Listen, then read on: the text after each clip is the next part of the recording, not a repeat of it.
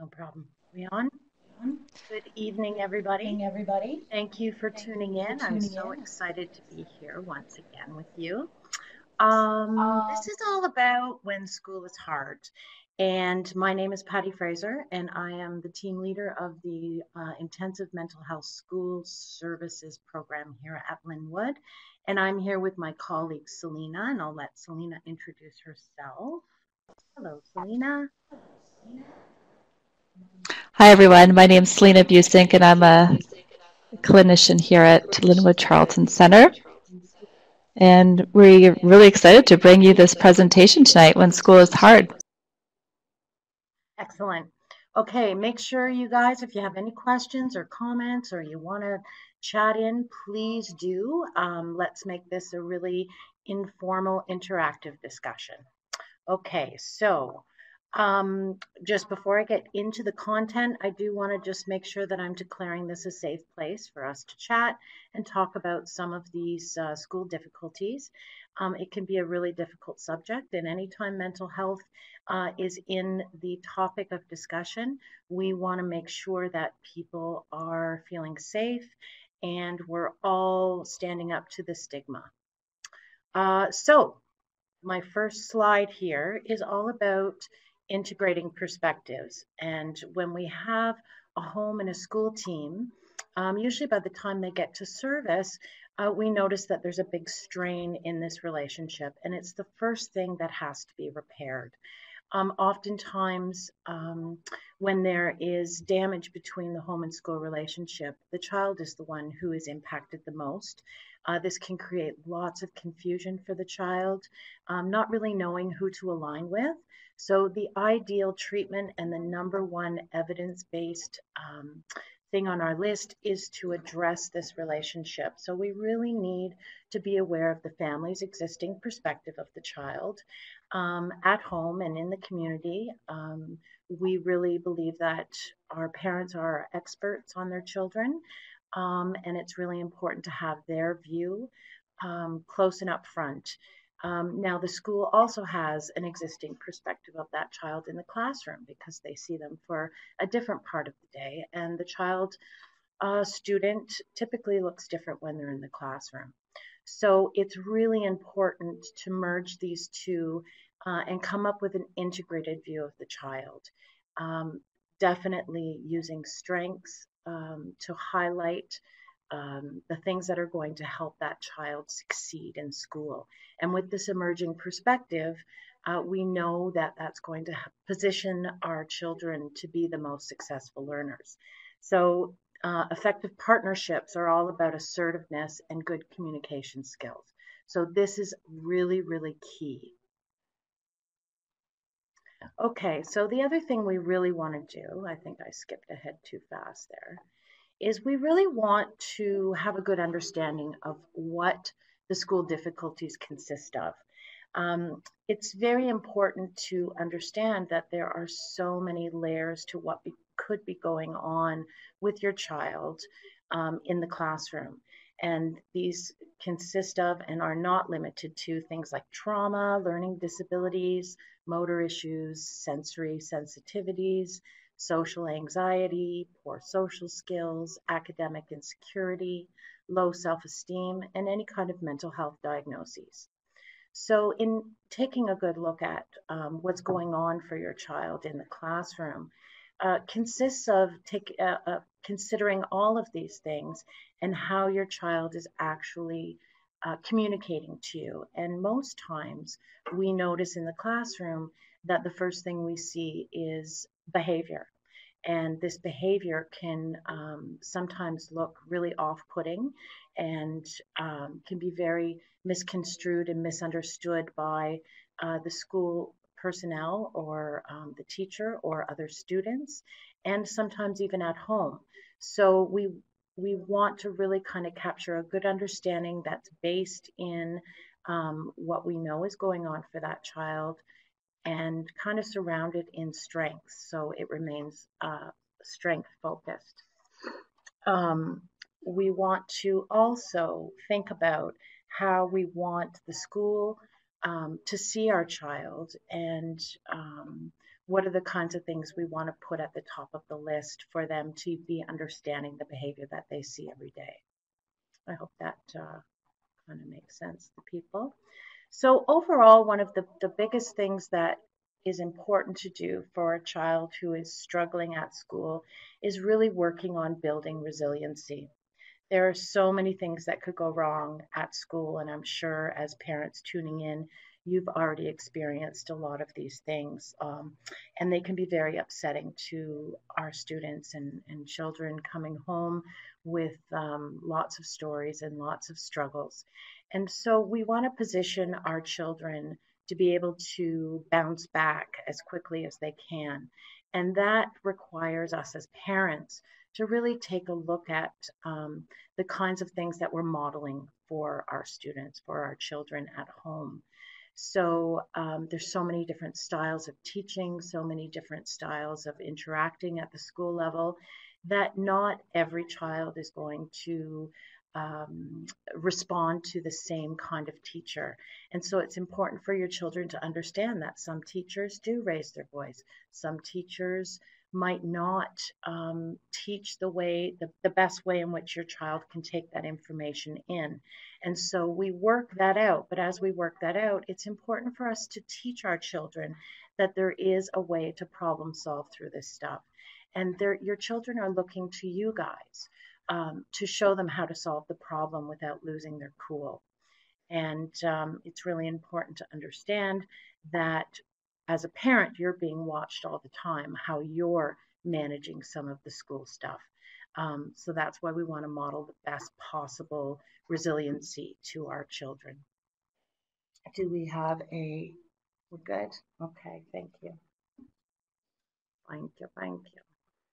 All right, so let's talk about advocacy for a second here because this is something that takes on a huge role for parents.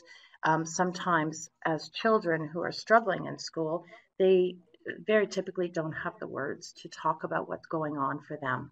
So it's important for us as parents to capture all of the things that we know about our children, how they learn, what gets in the way, what are the kinds of things that maybe trigger them to not be at their best at school every day? What are the kinds of things that do put them at ease and make them or help them to find their calm learning brain? So, all of those details are really, really, really important to capture somewhere. So, I've got a picture here. I'm going to try and use my little tools because I'm learning how to do these webinars. I'm going to take my little tool here. So over here we've got what we call an individual education plan, which you guys may have heard of. Certainly it is something used in our school board here in the Hamilton-Wentworth district area. And that should cover any kind of learning issues that are going on for your child. And if there is a need for an individual education plan, it should highlight the strategies that already work. And it's really important for these IEPs to be up to date and actually meaningful. So I would encourage all parents to be a part of that IEP planning and make sure that you're reviewing it on a yearly basis. They're looking for a signature, so don't just throw the signature down there, but get to know it. And again, it's a place for you to advocate for what works and what doesn't work for your child. Over here, we've got something that we use here at the agency, but that can be really adapted to anyone, and it's called a school support plan. And it really encompasses all of the strengths of the student because we know how important it is to highlight the good things, especially for self-esteem reasons and for that, just to help that child feel better about who they are as a student. And we can also highlight mental health concerns. What are some of the things, what is our current understanding of that child and that student, why they do some of the things that they do, what their behavior is trying to tell you, and how to get the best out of that student. And then this is one of my favorite little pictures here because it's just a reminder that when you are advocating and you're doing this work for your child, that you definitely catch more flies with honey than you do with vinegar. So it's really important for us to maybe put some of our frustrations aside and really play nice in the sandbox. And that can be very difficult. But again, when we go back to our alignment and making sure that home and school relationship is in really good shape, the child benefits from that. So you can certainly have disagreements with the school. You can certainly feel frustrated with the school, but again, you're being watched, and it's important for you to model how to work through those issues in a really pro-social and pro-positive way. So any of the behavior that comes up for students, we want to try again and reframe the behavior. So we want to have an understanding of the behavior as opposed to highlighting how negative the behavior can be. One of the strategies, I did a webinar not so long ago, and one of the parents talked about having a well put together binder over here, and they suggested that you keep all of the students' information in one place. So when you go into meetings or you go into Advocate, you've got it in one place. And I loved the idea that they actually put the student's picture on the front cover to remind people of how absolutely adorable that student is, no matter what behavior they're exhibiting. So I thought that was a really kind of nice strength-based way of capturing who this student Patty really is. So there's some good ideas there if you want to get your stuff together and be the best advocate you can be. Okay, here. All right, so I talked a little bit about reframing behavior problems. So you might hear words like manipulative. He or she is lazy. He can do it, he just doesn't want to try. Talking about defiance and aggression, attention seeking, and they're doing it on purpose. These are all kind of buzz phrases that are concerning because we never want to trap our children into these kinds of labels. We want to, again, try and understand it from a different point of view. So it's important for you to understand that children will do well if they can. They strive to do well, and they really, really want to be at their best. I'm going to pause for a second because I believe we have some questions.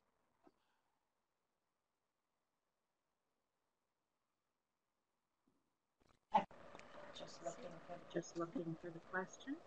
There it is, Patty.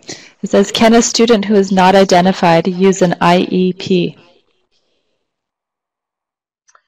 Yes, they actually can. Now, the best, I think the best practice is to actually have an identification, but it is not necessarily necessary because there might be a lot of things, or a student might come with a lot of um, criteria that need to be considered in their learning.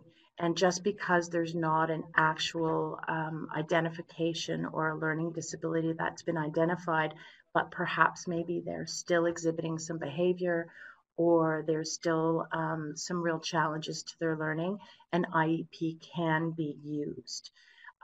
There's different ways to go about that in the public board and the Catholic board.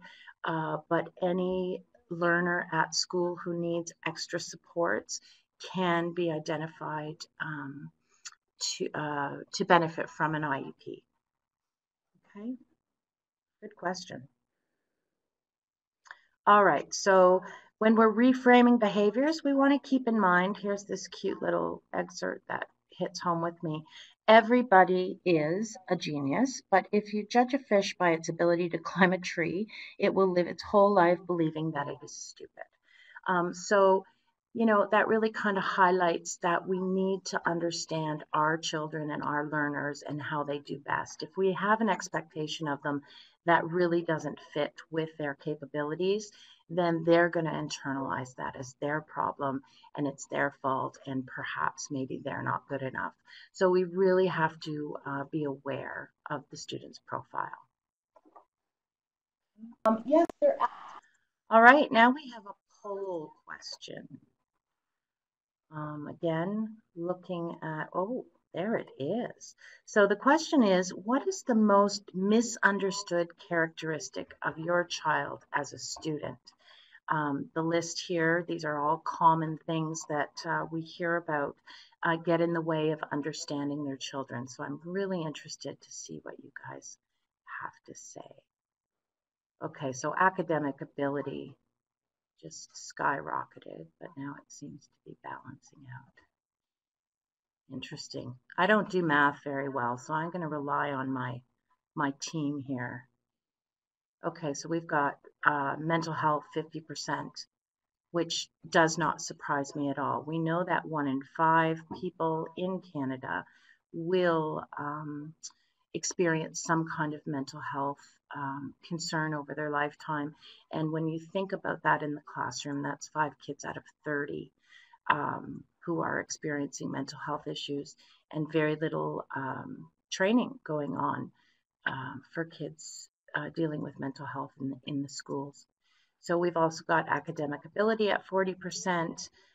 Again, sometimes when we have a better understanding of how that student learns and their learning profile, that makes a big difference in understanding some of the behavior that they exhibit. So thank you very much for doing that.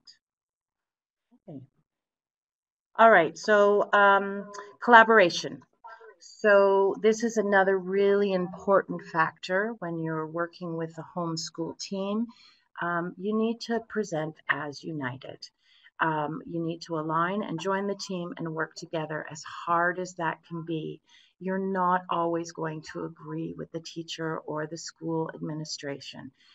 That's just the way it is.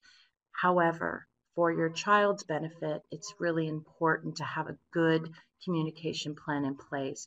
And again, to play nice in that sandbox. So you're modeling good problem solving skills. So you want to streamline your communication, find the best way that works. Who do you speak to? Who is the ally in your school? Can you email them daily? Can you have a phone conversation at the end of the week? Get a plan down so you know exactly when you're going to be communicating with the school, because that also benefits your child to have adult to adult conversations, so the child knows that you guys are united. So consistent messages from home and school. For the most part, you want to be uniting the message that school is the most important thing, and their learning is the most important thing, and success at school is very, very important. You also want to make sure that everything that you're deciding with the school team is in the child's best interests. So you're not necessarily trying to figure out who's right and who's wrong between home and school if there's a disagreement, but you're really focusing on what is the problem here and what do we really need to come to terms with for the child's best interests. And of course, everything we do, we want to consider the child and the student's point of view as well, and incorporate that whenever we can. So collaboration is certainly where it's at. All right, a few more things here. Oh, this is when I get to use my drawing tool, but I'm not sure where the draw. Oh, there it is.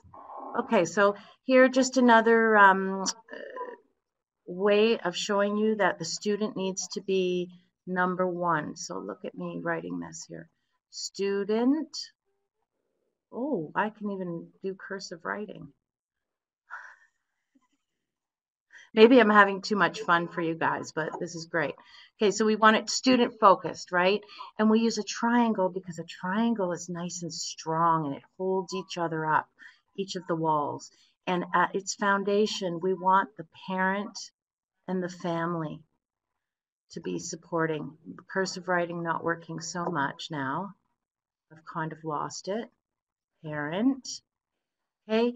And over here, we want this to be the community, any other community services that collaborate or help the child be their best. This could be a church, it could be a recreation center, it could be a sport they're involved in. And then over here, we've got the school, of course. Okay, so next time I might not use cursive. I'm learning, but not too bad, eh? I think you guys get the idea. So it's a nice strong triangle and it's very student focused. That was way too much fun. Okay, one more question for you guys before I hand it over to Selena. We're really interested in knowing who right now is satisfied with the school support plan that they have in place right now. We just want to get a sense of how much work is there to do out there, and how much of this outreach education do we need to do with our schools to make sure that we have the best supports in place. So I'm seeing a pretty high number on the no, I don't have a solid plan at 75%. So we've got some work to do. I encourage you to be part of that work. You guys are number one in your children's lives, and your kids are going to follow your lead, and they want to know that you've got it covered.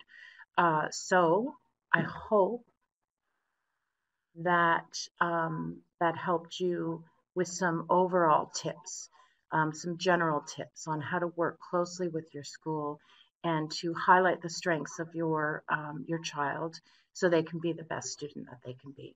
So Selena's going to get into some more specific information about what we see quite a bit of. And before I hand it over to you, I will just pause for any questions that you have concerning the things that I just spoke about.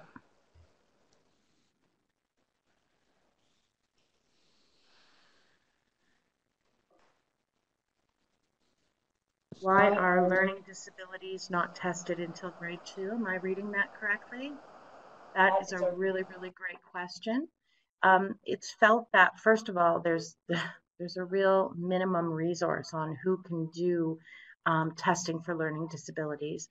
And sometimes it takes a longer time to see a pattern of disruptive behavior or a pattern of learning difficulties that emerge through the years. And at grade 2, it just isn't quite as clear yet. Teachers may have somebody flagged or already be identifying that there's something amiss, but they get their best results at a later age and when the child is stable. If there's a lot of behavior getting in the way and that child is not able to perform on the test, then oftentimes the results are not clear, or they're considered to be not, what's the word I'm looking for? Lost my word. Results are not, somebody help me out here. What's the word? Confirmed, just because they're not in a stable place. So the later they do it, the better. Although, you know, we would like to know earlier, because we know early prevention is the best way to go. Any other questions? If you can direct me, thank you. What do you do with a teenager? How do you change attitudes when they have already been years of labeling? So one of the very, very frustration. I can hear frustration in that question. One of the things that we do right away is not only align with the school and to get a good home school team going, we also really need to get our youth committed to the process as well. And that takes a lot of validating, a lot of helping them understand that they're not a bad person and they don't fit into those negative labels. There's reasons why they're struggling with their learning. And so the more we can get them involved in advocating for themselves, in problem solving, the better. Okay. Why are learning disabilities? Okay, got that one. All right. I think that's it for now. And I will hand it over to Selena. Thank you. Okay. So to start off, let's talk about school refusal. Okay, how's the volume now? Should I turn it down a bit? This is good? Okay. All right. So school refusal behavior refers to youth who've had difficulties attending classes or remaining in school. And prior to this definition, other terms were commonly used, such as truancy, non-attender, school phobia, or school avoidance. And a lot of these terms are still used today, but overall in the current literature in this specific area, the accepted term to refer to youth who have difficulty remaining in school due to either social, emotional, or psychological difficulties is referred to school refusal. So this behavior is often viewed along a whole spectrum that includes youth who miss long periods of time in school, miss sporadic periods of time in school, or skip classes, or maybe arrive late to school, maybe even display severe morning misbehaviors in an attempt to refuse school and not go, or attend school with really a great deal of dread and somatic complaints that might cause pleas for future non-attendance. So laying down the groundwork for discussion around school refusal is not isolated to the youth who's not attending. It really includes the family variable. Evidence suggests that school absences are, sometimes reinforced by the benefits of staying home, such as parental attention, free time, and respite from academic and social challenges. So when we look at the current structure of our academic system for children and youth, we could see that a lot of time is spent in education institutions of some sort. In Ontario, typically from the age of 3.5 to late adolescence, children and youth are expected to be in some form of school environment. That is a lot of time to expect all children to participate willingly. We live in a society that values education, especially since education is needed to attain employment. But school experiences are different for everyone, and it is important to acknowledge that some of these experiences are negative for some youth. It'd be quite the challenge to create a school environment that's perfect for every learning style, every temperament, and every personality. So it is by no surprise that there will be those who fall through the cracks. What I hope we can try and convey during this session is that there is help, there are supports available, and that educational programs are essentially created with good intentions. The ultimate goal of any educational program is keeping students engaged and present in school to ensure that they are receiving the education that they need. And furthermore, in cases of school refusal, school personnel must be cognizant of the need to support the emotional well-being of their students. So why are children and youth refusing to go to school? So there is evidence that absences are often driven by overlapping individual, medical, family, and social factors, and that frequent absences are often driven definitely by more than one factor. It is important to note that anxiety is often a factor in frequent absences, and even if other factors such as chronic illnesses are also present, anxiety seems to be a big one. So, for example, a student may have academic or social problems at school that leads to anxiety that causes him or her to stay home due to a stomach ache. So who's refusing school? So when it comes to school refusal, it really can be anyone and can be present in any population. Research shows that youth who refuse school are represented fairly equally among gender, racial, and income groups. So it can impact anybody. Youth who exhibit school refusal behaviors have a range of both internalizing and externalizing types of behavior challenges, such as diagnoses of depression, anxiety, various somatic complaints, aggressive tendencies, and exhaustion.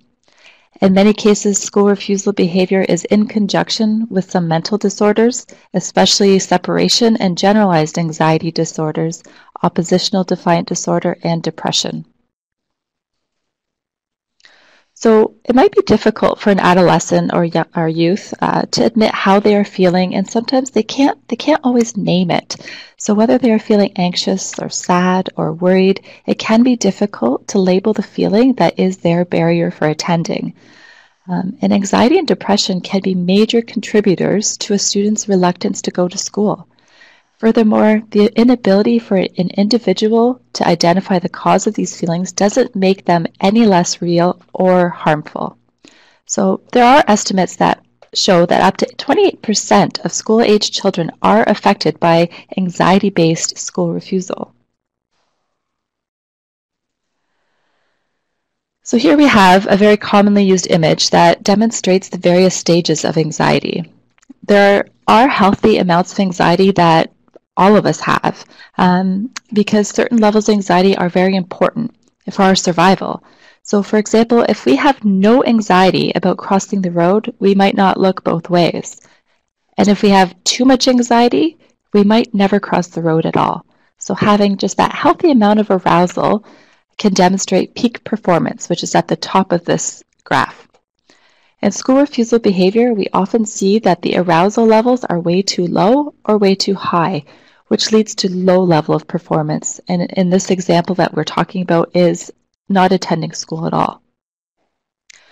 So without a surprise, another area that is documented to impact school attendance is bullying, which also includes cyberbullying. So it is difficult to navigate bullying because sometimes we don't know what is going on. The private life of a lot of youth is in fact private, and we don't know what they're doing on social media. So try and ask your child or youth if they are impacted by bullying or bullying online. Be upfront with them and ask them. They're aware that you know that this is a common concern in our modern day culture, and I think it's fair for you to ask. They might be embarrassed, but you let them know that you want to help them and find solutions to this problem. If you are concerned that a child is being bullied and that this may be causing school absenteeism, it may benefit the victimized student by encouraging them to alert a supportive adult at school or by offering to contact that person directly.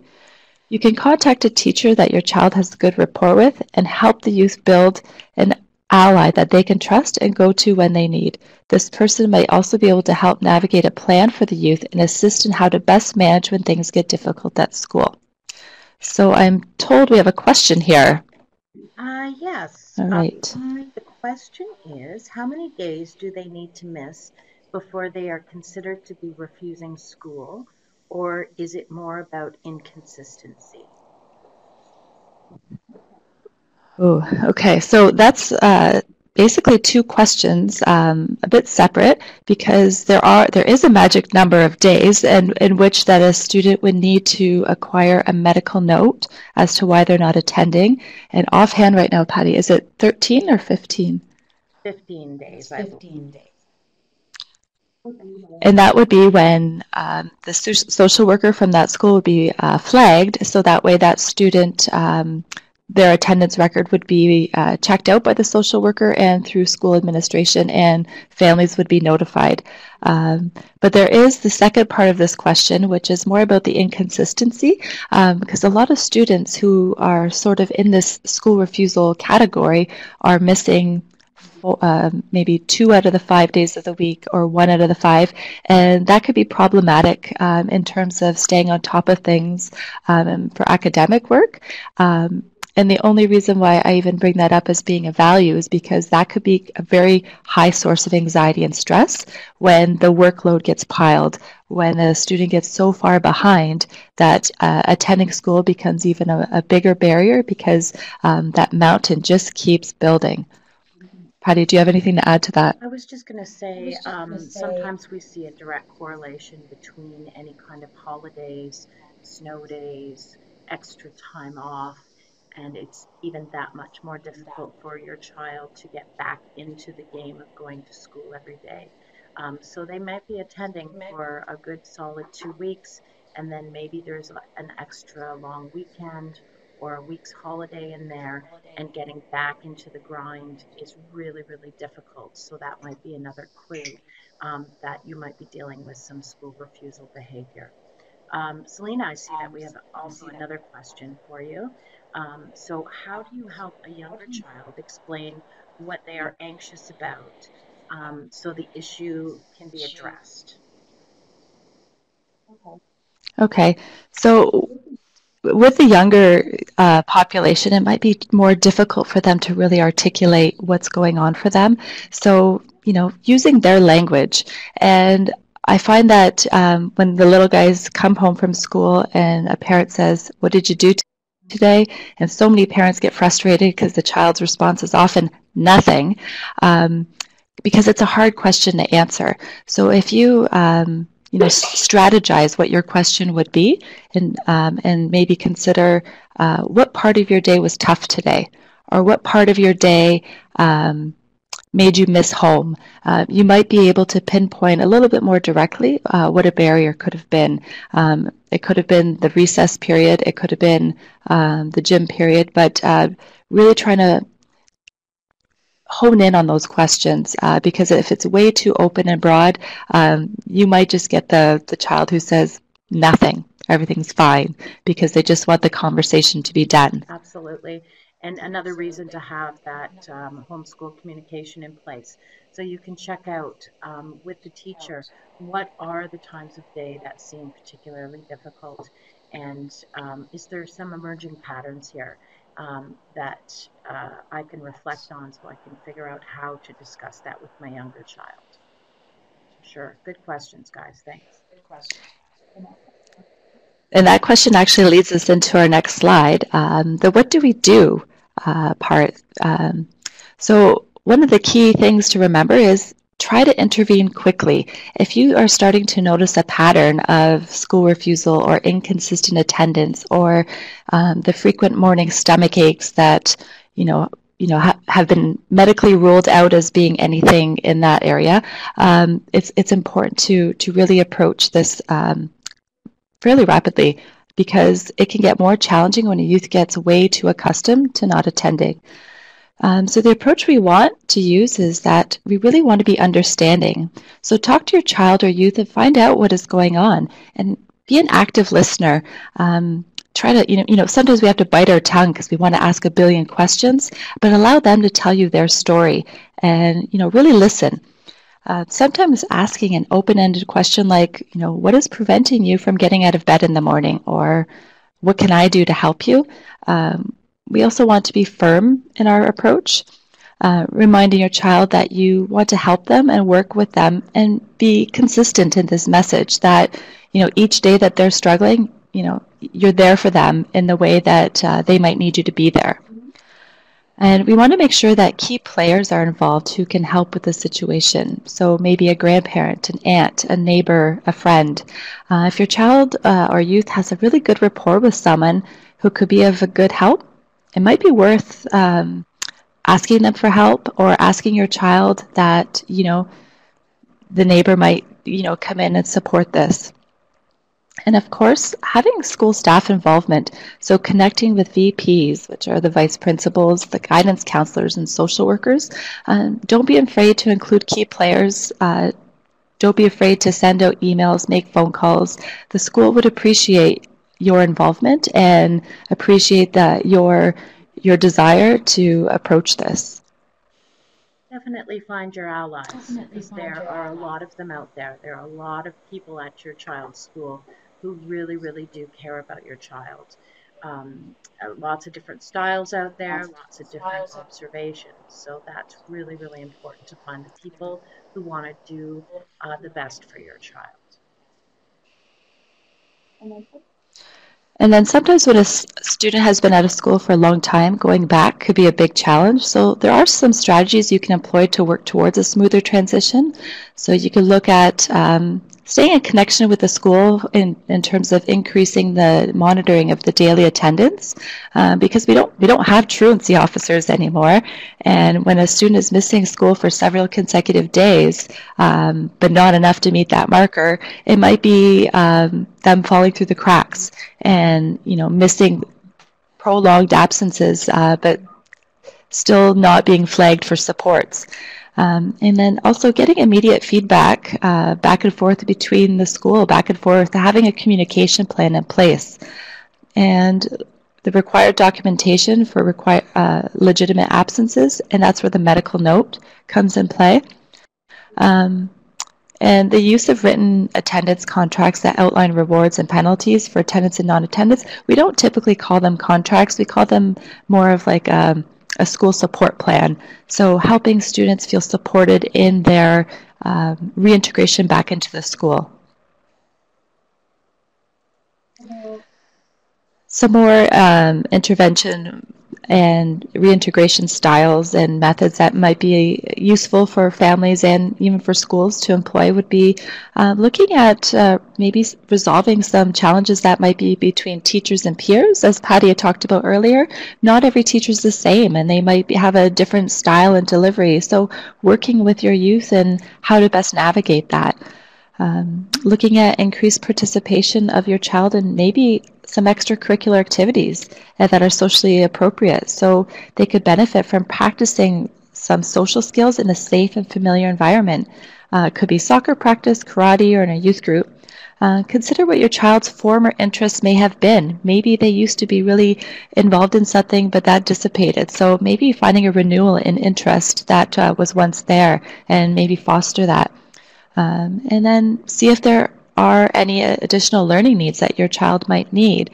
And that would be part of that communication that you would have with the school to find out if maybe there's some learning disabilities that need to be addressed, because that could be the barrier as well, that the student might be struggling with the content of a subject, but it would just be a matter of tweaking how it's delivered in order for them to better understand.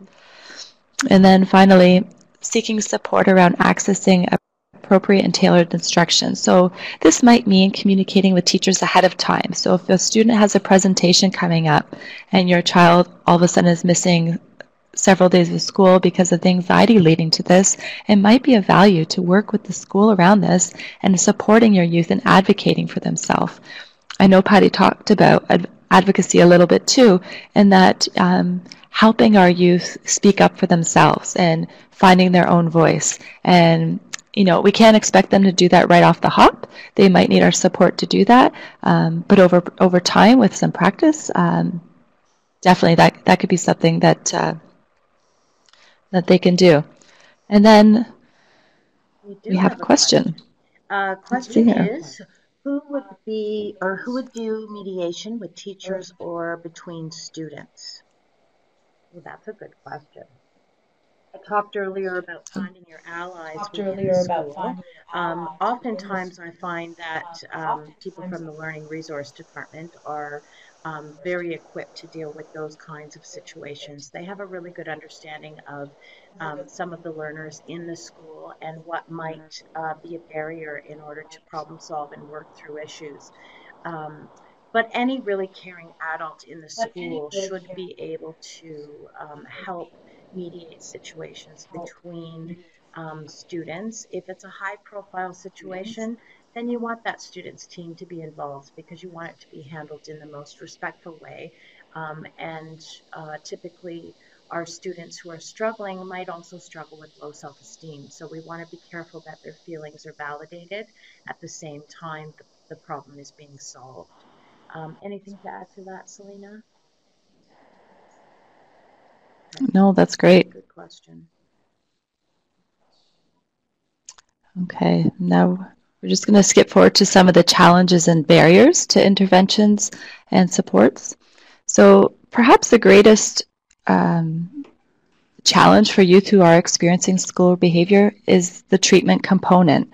In particular, common challenges include deciding on a specific intervention that works, shifting gears if that plan is not effective, and being able to be flexible in how you're dealing with your child.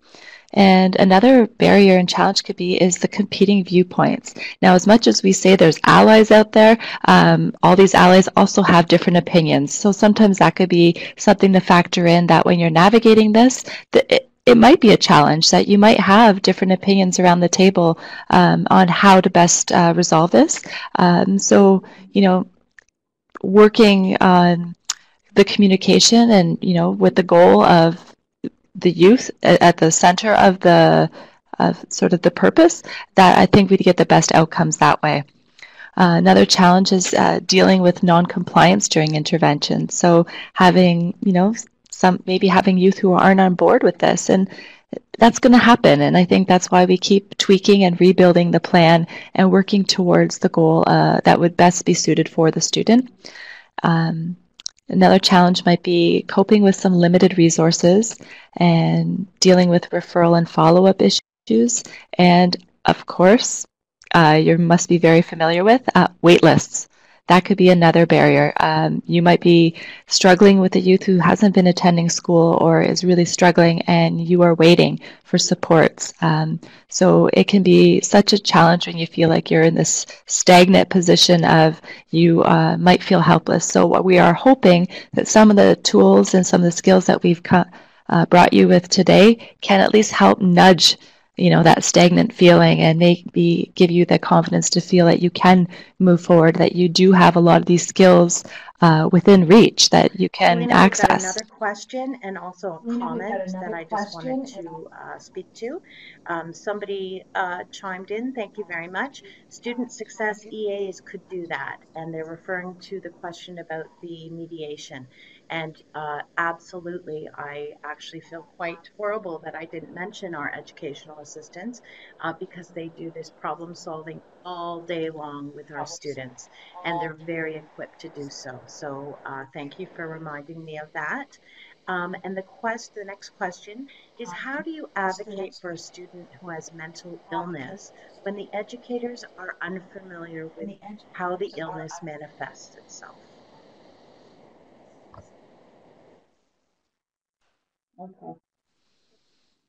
Okay. So, oh, Okay, we I still lost see my you, screen, Patty. but Selena's going to answer while I get back on here. I think when we have a student who, for any student who needs to be advocated for, it's really important to always have that student as the focus. So when you have education as sort of the focal point of what the institution is all about, and then we layer in, all these other variables such as mental illness. I think it's important to think, what's our goal? Does it really matter whatever labels have been given this child? Does it really matter? How does this child best learn? How does this child best demonstrate success within the classroom? Patty and I often strip labels off that those don't really help change how we're going to treat the child, because if a child needs to be in a classroom in the back of a class, go into the class earlier before the rest of the class so that way they can feel comfortable. Their diagnosis may have been anxiety, and they struggle with depression and perhaps even some suicidal ideation, but how they best succeed in that environment, I think we need to tailor to what's best for them. So working with educators on, let's make this the most positive environment for this person, and that happens by communicating with the family, with the youth, and really addressing where they see their success for themselves too. The word symptomology comes to mind. So we really want to be understanding maybe what's going on, what the underlying issues are, but not getting stuck altogether in the labels. I would totally agree with that. So I know our clock is ticking here, and we're just coming up to an end. So I would encourage anyone to ask their questions if they would like, while Selena is just finishing up her slides.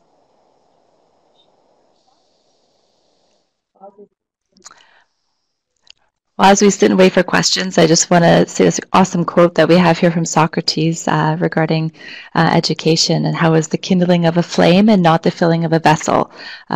So just reminders that, this is a period of your child's life that we hope can be meaningful for them, but we know it can be a challenge, and that it's not the be all and end all, that this is just the starting of something for them, and not to let these kids just get so caught up in how this is such a barrier for them, that we want to break down those barriers for them and help them move forward in the best way possible. So by success in school, we don't mean getting straight A's. It's more about having them attend with consistency and navigate the social elements without feeling overwhelmed with anxiety. Because school's not everyone's favorite place. It's the hope that it could be safe, a space for a positive learning experience, and that we hope that educational experience can be a starting point for these youth so they can venture into adulthood and essentially choose their own path. I just wanted to highlight that we just got a comment from one of our viewers in talking about the homeschool relationship. So I think that is where the homeschool relationship is so key, because as a parent of a struggling student, voice those concerns. Let the school know of any resources you know that could help educate them. So, absolutely, again, parents are the best advocates oftentimes for their child. So if you do have extra information that could be helpful to the school, or even you have a whole list of things that work for that child, definitely share those resources with your school. Okay, I think we are coming to an end of our time. Looking for questions or comments.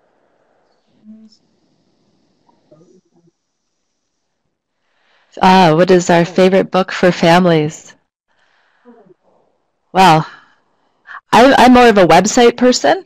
I do like books and I like new, journal articles, but That is a really, really ooh, difficult question. I'm going blank right tough one. now. There's so many great books out there, but I would really Yeah. try and focus on anything that is really strength based. We truly believe and have experienced that people don't make changes unless they're feeling empowered to do so.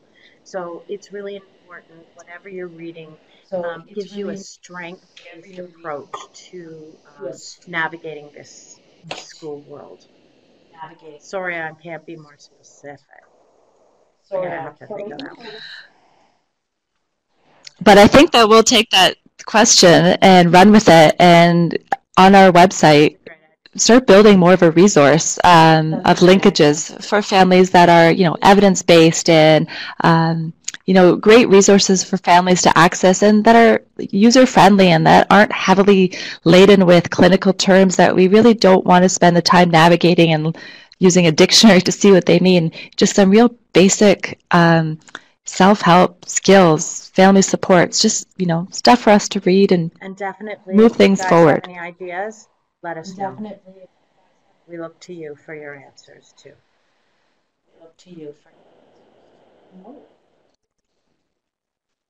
All right, so I think that's a wrap, and we hope that you were able to take something away from this, and um, this will be uploaded to the Your Space site. So for future reference, if you need to, watch again or look up what the resources are, and we will build a resource section and offer some local resources and Canadian-based websites that can be Thank you. supportive for you. Great So thank experience. you. My I'm Selena. I'm at Linwood Charlton Center, and we Charlton have Center. Patty. And thank you again for sharing your time with us. Thank you both so much. That was really helpful. I think that all the comments and questions let us know this is an important topic for families, and we'll make sure to keep building that website. And thank you very much for the lovely comments for our facilitators. Thank you, Patty. Thank you, Selena, and thank you to all of you families for coming and participating. And please do let other people know about these sessions and the website. And we're really excited about continuing to build this so that we've got something really helpful for youth and families there and available 24/7. Thank you. Good night.